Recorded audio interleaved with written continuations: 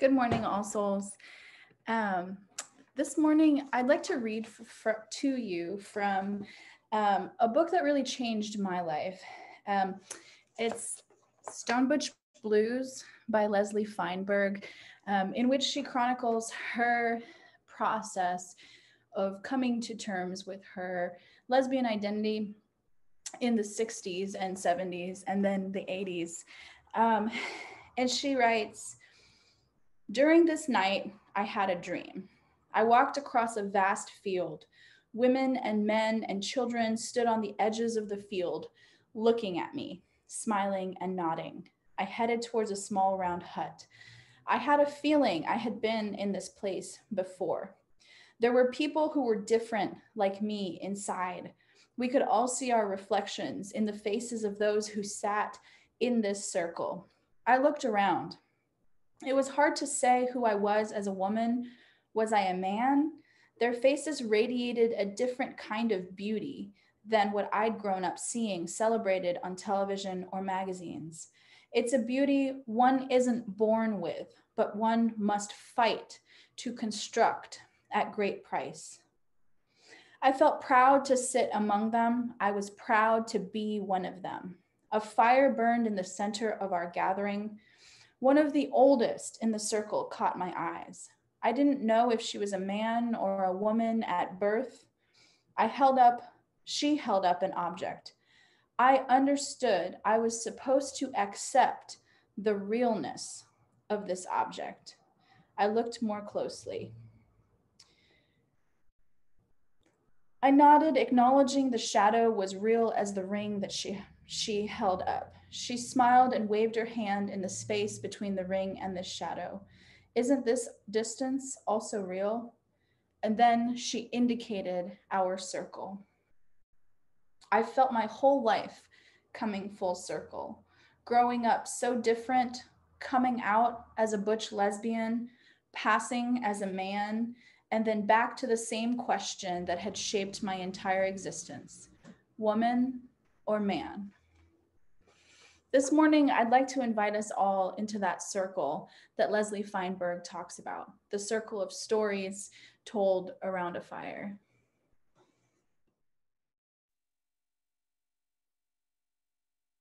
Good morning.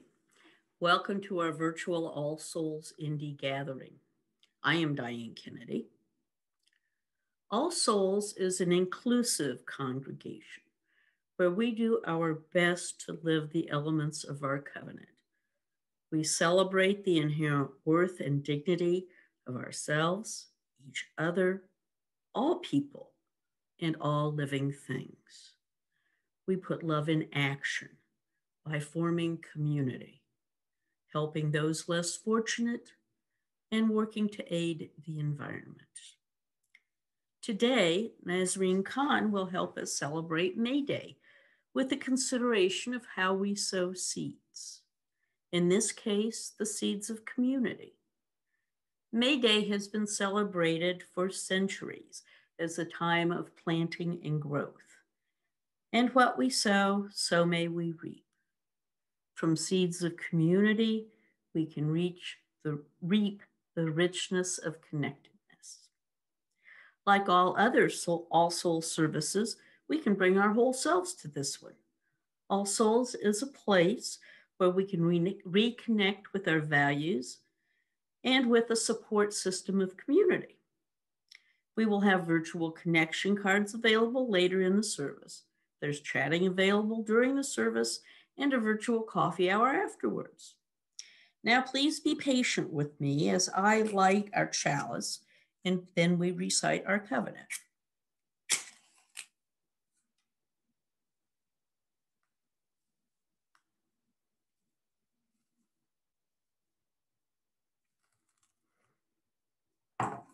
Love is the spirit of this church, and service is its law.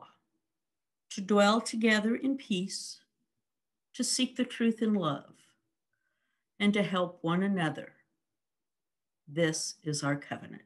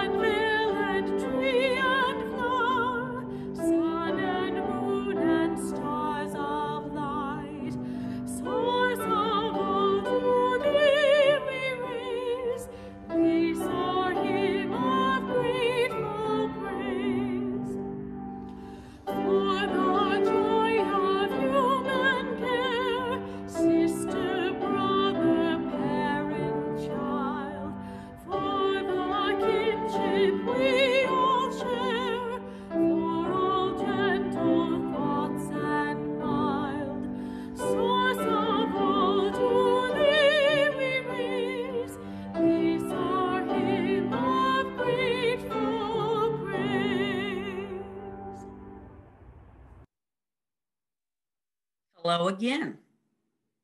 I am in a time of transition. Last month, my son and his family moved into their own home, taking an adult male, an adult female, 2 girls, 3 cats, and a dog. For the first time since 1974, I am living alone, except for 1 cat. I'm letting the dust settle before deciding what, if anything, I am going to do about my housing situation and about my career. I no longer need a 4-bedroom, 2-story plus basement house, and I have passed the Social Security full retirement age. But I'm also not in a hurry to make decisions.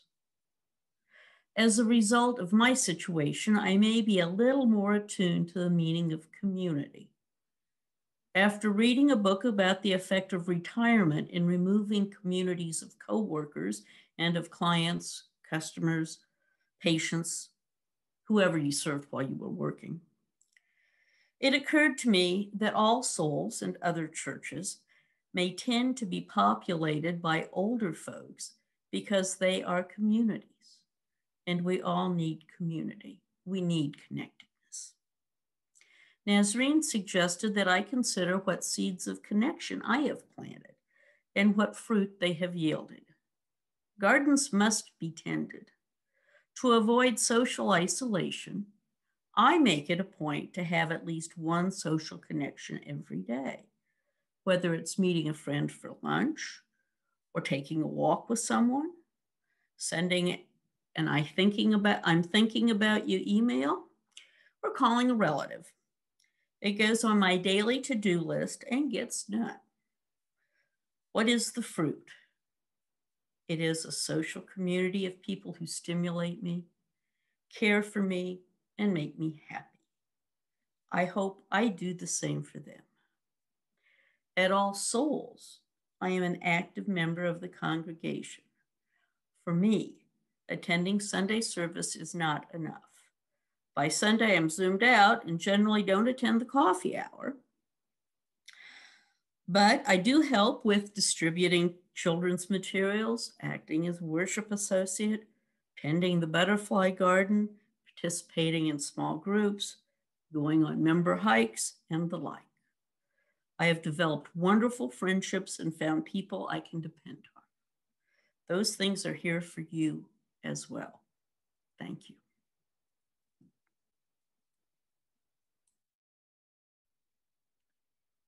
Good morning, everyone.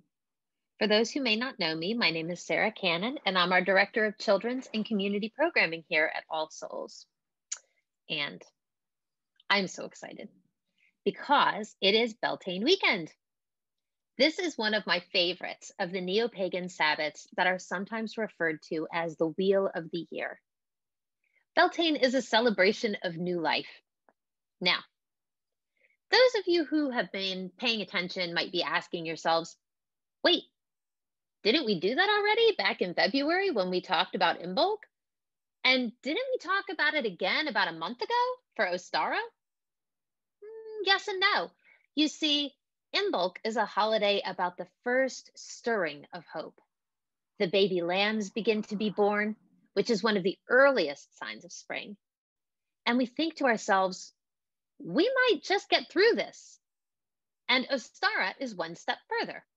There are eggs to eat. The baby bunnies are being born. The earliest green shoots and flowers are coming up.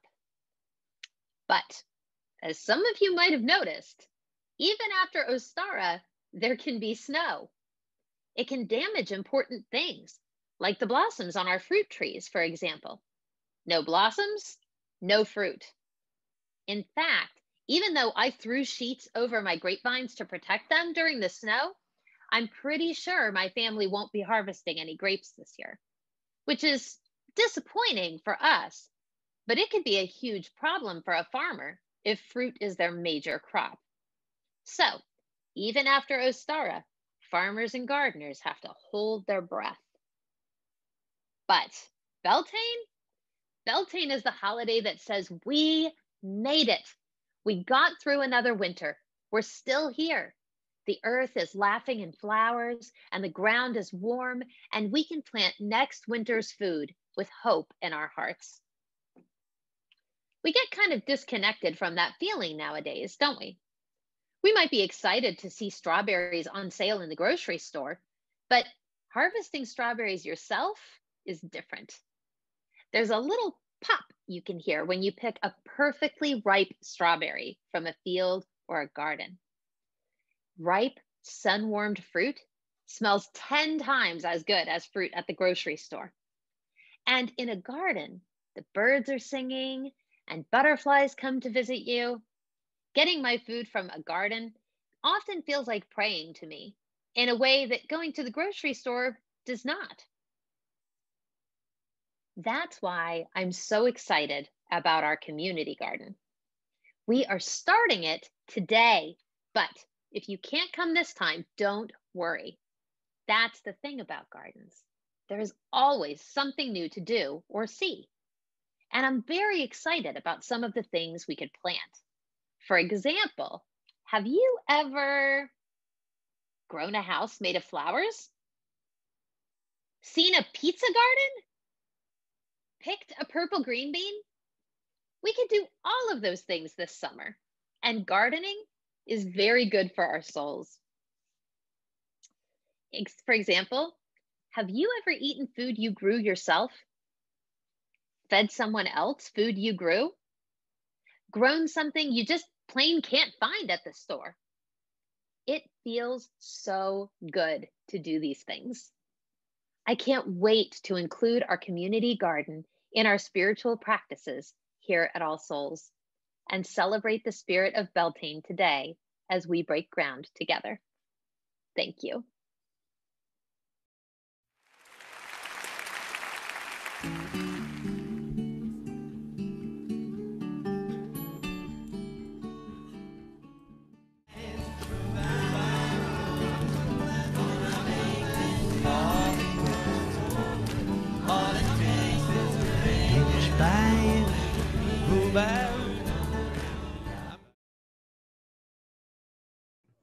Good morning, All Souls. This morning I have a particular joy as well as the ongoing sorrow that we mentioned last week. We stand with our Sikh brothers and sisters this morning as we grieve with them for the shootings at FedEx a few weeks ago.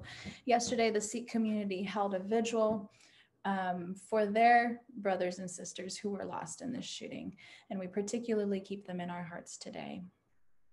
And another joy that I know particularly affects many people I know personally, it feels as if new hope is coming. Very soon there will be childcare assistance for people who are paying for childcare for ages 6 and under.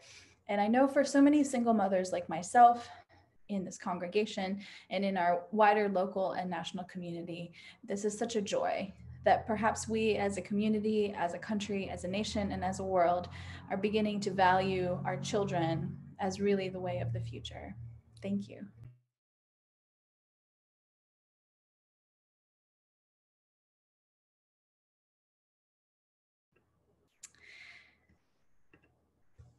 This morning for the prayer and meditation, I'd like to read to you a poem that touched me deeply as a young child and continues to touch me today. And it's entitled The Courage That My Mother Had by Edna St. Vincent Millay. I'm sure so many of you are familiar with it. The courage that my mother had went with her and is with her still. Rock from New England quarried, now granite in a granite hill. The golden brooch my mother wore, she left behind for me to wear. I have no thing I treasure more, yet it is something I could spare. Oh, if she'd left to me instead the thing that she took to the grave, the courage like a rock, which she has no more need of, and I have. This morning, we speak about courage, we speak about rocks, we speak about mothers. And I invite you to focus in on yourselves, on your ancestors, on your family. and delve deeply into the gifts of our own heritage.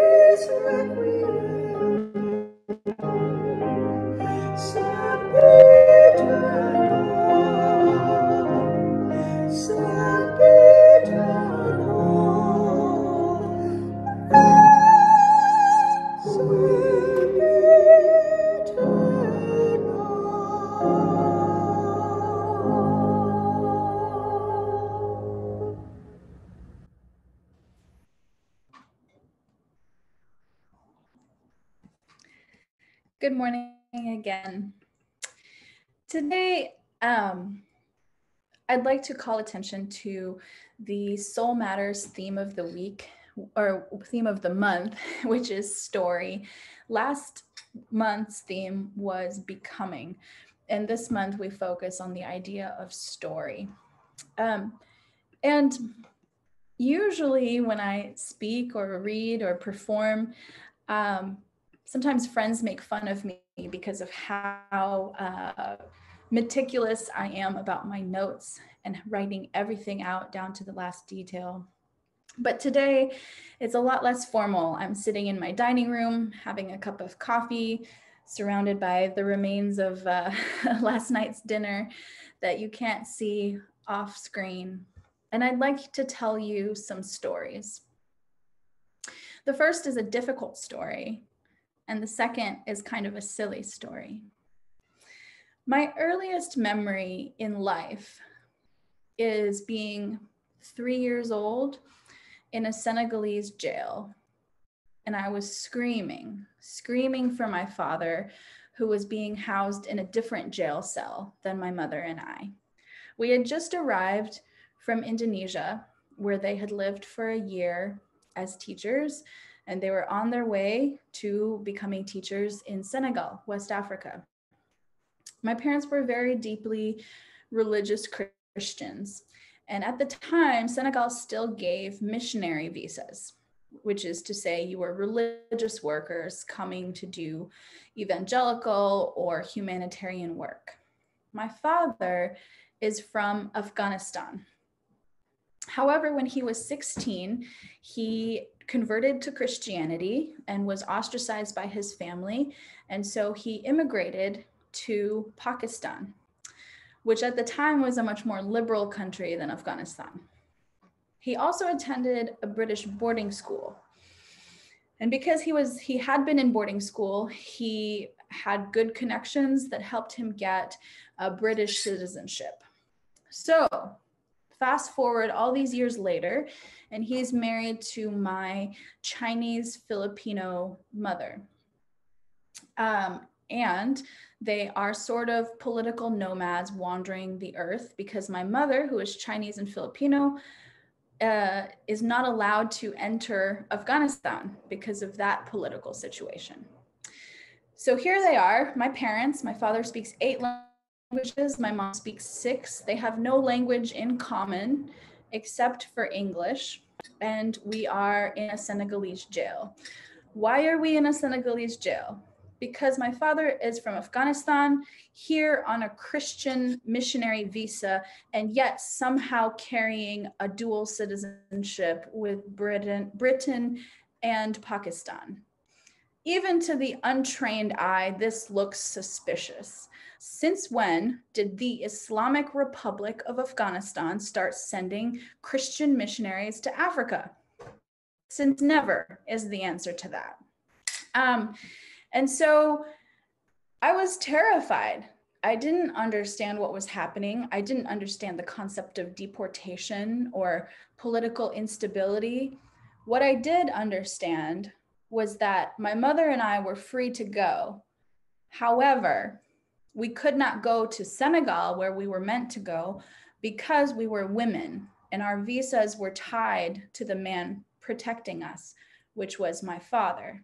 And if he was not allowed to come, neither were we. It had a fairly easy ending.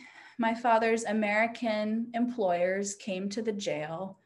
They greased some palms. They had some conversations. They drank some endless cups of sweet tea. And the next morning, we were released and taken to our accommodations on the campus that my parents would be teaching. We lived in Senegal until I was 9. When I was 9, 9/11 happened. And all of my parents' colleagues were evacuated out of Senegal because they had embassies that were taking care of their nationals. However, my parents' 2 embassies were still at war with each other and would not evacuate a multiracial family with 2 different political homes. And so it was my family and a Brazilian family who were left on the campus. And I don't remember this as a scary time, but I'm sure my parents remember it as a terrifying time. We had rations of food that were mostly taken by the Senegalese army that was guarding us. What I remember best is that the army soldiers used to teach me how to clean their guns, and then they would make these necklaces and trinkets out of the spent cartridges. It was a fun time. The clinking of the metal, having people around, being the only child that everyone doted on. But I do remember my mother cried every day. The second story I'd like to tell you involves my mother-in-law. My mother-in-law, Peg Clark, is a German Catholic woman who lives in the Upper Peninsula of Michigan. She raised 4 kids, mostly by herself because her husband ran the ambulance service in town and also was the mortician for the town. And so he worked constantly. And she tells stories of lashing her 4 children to the clothesline on a link that would go back and forth on the clothesline so that they could run back and forth in the backyard without having to worry about where they were going off. After all, she had diapers to wash, cakes to bake, phones to answer for the business. She's a really remarkable woman. My ex-husband is 30 years older than me. And when he brought me home to meet her, I was 19 and she didn't bat an eyelash. All she did was say, "Here's your room. Would you like some cookies?" No judgment. So years after I'd had my child, she was cleaning out her garage. And she said, "Oh, I think there's some wedding china from my great grandmother." And she said, "I don't know if anyone wants it, but whoever wants it can take it, or else I'm just going to throw it out." And I was aghast. I was a young bride in the 2000s where nobody has wedding china anymore. And I said, "I want it. I want that wedding china." And she said, "Oh, fine, go get it." And so I went and I found the box labeled great grandmother's wedding china. And I opened it up with great anticipation, and it was empty. There was nothing in the box, not even a silver fork. And I said, "Peg, it's empty." And she said, "Oh, yeah, I threw it out last year. I totally forgot that I had thrown it out. It was so old, who would want it anyway?" And I said, "I wanted it." And she said, "Okay, well, if I find some around, I'll let you have it." But there was something at play there that was very different. My mother-in-law's house is decorated with quilts that her mother had made, carvings that her father had made, furniture that her great-grandparents had had and accumulated. The yellow rocking chair that sits in my living room now was the rocking chair she nursed her 4 babies in, and the rocking chair that her mother had nursed babies in. I had nothing like that. We moved around so much. We moved in the dark of night, in the middle of political instability, in the middle of war, in the middle of nothing at all, that my parents always kept a go bag by the door with passports from our various countries, cash, both in US currency, Senegalese currency, Indonesian currency, and euro as well, just in case. My mother had coats with family jewels sewn into the bottom, like we were Russian Anastasia royalty escaping from our very not royal positions. I didn't have rocking chairs and wedding china and silver and furniture. I didn't have any of that. Perhaps the only thing that survives from my childhood is this tapestry that hangs behind me. This was a gift from the Senegalese staff when we left Senegal. So I tell you these stories as a way of asking, what do stories do for us? This is our Soul Matters theme for the month. What do stories do for us? Why do we tell stories? Do they have value? We live in a world where everything is on a screen. I have Netflix, Hulu, HBO, YouTube. I mean, I don't pay for any of them, but I have other people's passwords to them. And all of these are collections of stories, TV shows. I have a myriad of books. So what do stories do for us? They provide, particularly to people like me, without rootedness, without antiques and family ancestry that we can point to, they provide us a link to the past and a way to teach our children about the future. There's a lot of rootedness in this immigrant community I see around me. I live in Havel. It's primarily Black and Latinx. And these people, my neighbors, I hear their stories of crossing the desert in the middle of the night, of being thirsty for months at a time because all they are able to drink is a cup of water a day, rationing it while they cross the border. Of fleeing war, of leaving family members behind, of having fathers and uncles deported. And I see their reaction to that unrootedness. All around me, every house is painted bright salmon or bright blue or flaming green. Every house has chicken coops and gardens and spare parts for cars and wood shops in the back planning for projects. Because the immigrant community I live in has much to teach me about staying rooted, about harvesting from the roots, about coming together around a fire and saying, let us tell our stories, because this is the way we begin to plant some roots for the harvest.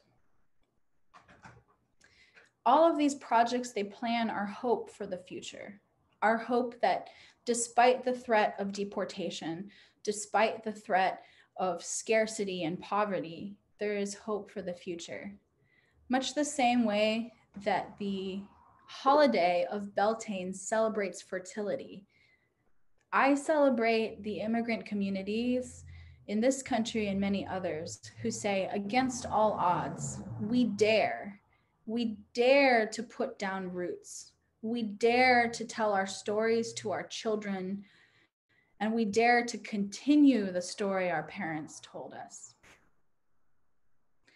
Another story I'd like to tell you comes from literature.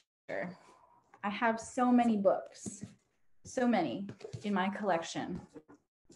They're titled Longing, Lust, and Love, Black Lesbian Stories, Stone Butch Blues by Leslie Feinberg, The Sexual Personae by Camille Paglia, The Feminine Face of God, Drag King Dreams, and many others. For me, growing up in a Muslim country as a queer woman, I had no one to teach me what that meant. I had no one to tell me that there had been a queer movement in the West long before I was born, that people were working to change laws. All I knew was that it meant danger.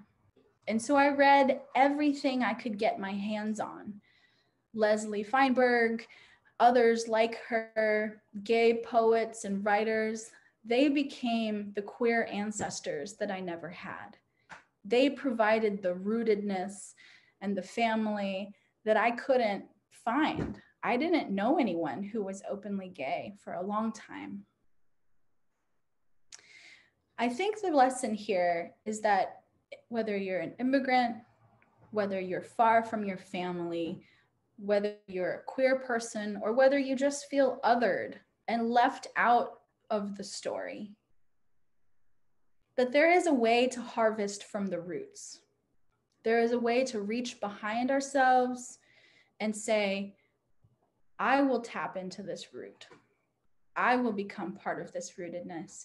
And then also a way to move forward. This Beltane, this spring, this upcoming church year, let us tell our stories. Let us tell our stories to each other. Let them take root. Let those seeds be watered and nurtured. And let us receive those seeds that are handed to us. Let us receive them with gratitude, reassuring each other that the gifts that we give, the stories we tell, will be treasured and cared for. Happy Beltane. Peace be with you.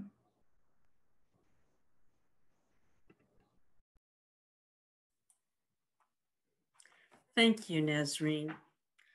It occurred to me as she was speaking that she and I could not possibly be more different. My son has traced our roots back to the, he says, second boat after the Mayflower. And, you know, I am straight and had 2 boys and am old. It just shows how different people can come together in meaningful ways. And that's what we do at All Souls, I think.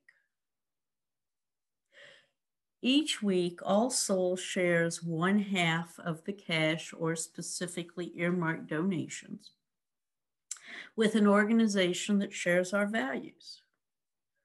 This week, we are sharing with No Mas Muertes. I hope I didn't butcher that too bad. It is a humanitarian organization that works to aid people at the southern border. All Souls partnership with other organizations to work for social and economic justice is one way we put love in action. Your contribution help our efforts to put love in action. As time goes by, I have found the more I give, the more I get. I hope you have discovered the truth of this maxim as well and will give generously this morning. We will now take time for this week's offering.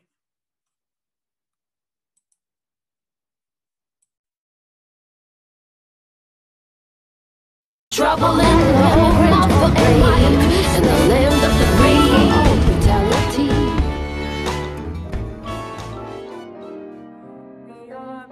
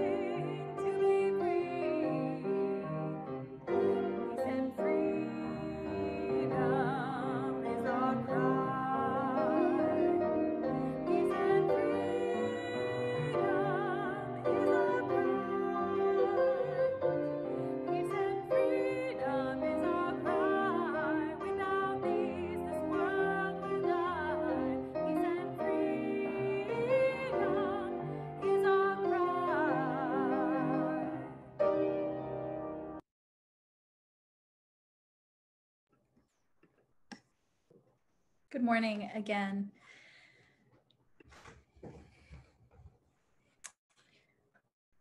For the benediction today, I'd like to tell you one last story. This little heart is made out of marble. It was given to me a long time ago by an older man in a bar. I don't even know where. He had carved it after his wife had left him. He was a stonemason, and he showed it to me and said, "I like to carve little things out of stone." And he looked at me and he said, "You want to keep it, don't you?" And I said, "No, it's yours." Then he gave it to me and said, "No, you can keep it." And I saw what he was struggling with. He was thinking, this means a lot to me. Will this strange girl in a bar that I've never seen before, probably will never see again, treasure this piece of marble appropriately? The answer is yes, I do treasure it appropriately. I treasure it because it's the symbol of what we do for each other as humans, whether we're strangers in a bar or committed parts of the same faith community. It is that the giving of a story, the receiving of a story, and the treasuring of that story. It's the care we show to one another when we are vulnerable and trust that that vulnerability will be softly cradled by the receiver. So as we go out into the world today, tell each other your stories. Tell each other the difficult stories, the happy, joyful stories, the funny stories, the boring stories. Be vulnerable to one another. And most importantly, listen to one another. Hear each other. Hear each other in this community and hear each other out in the world. May you tell your stories and listen to others' stories and tap into the root of what it means to harvest this season. Thank you.